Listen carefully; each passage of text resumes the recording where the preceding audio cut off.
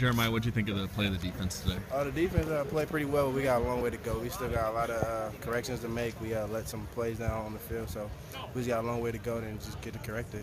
Are the corrections related to learning a new defense? Pretty much. I mean, like I said earlier, Coach Grinch gives us the game plan, but we just got to put it in play. And I mean, we got to make sure we're thinking at all times. You had to like what you saw of the pass rush today. Oh yeah, I mean, that's what Coach Grinch says. We got to get out to the quarterback, and that's exactly what we did. So. I mean, we did pretty good there, but there's always room for improvement. Are you blitzing from your position more than you were in the old defense? I'm definitely blitzing. I mean, we are blitzing as a collective, but yeah, I mean, you can say I'm blitzing more. Thanks. Jeremiah, on offense, who stood out to you today? On offense? Of course, Gabe Marks. I mean, it's good to have that kid back. And, Luke Falk and Peyton Bennett, they show good poise. And Gerard Wicks.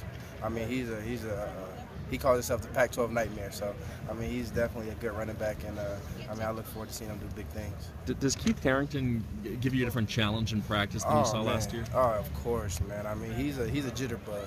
I mean, he hit the hole real hard. So, I mean, we just got to find a way to contain him, and like I said, we got to keep on getting better. How does the mobility of Luke Falk affect your play this spring versus last spring with Connor? I mean, like I tell Luke Falk in the locker room, I might mess around and slip up and tackle you on accident, but I mean, mobility is definitely another threat. So I mean, we just got to make sure we contain him as well. Thanks, Jeremiah.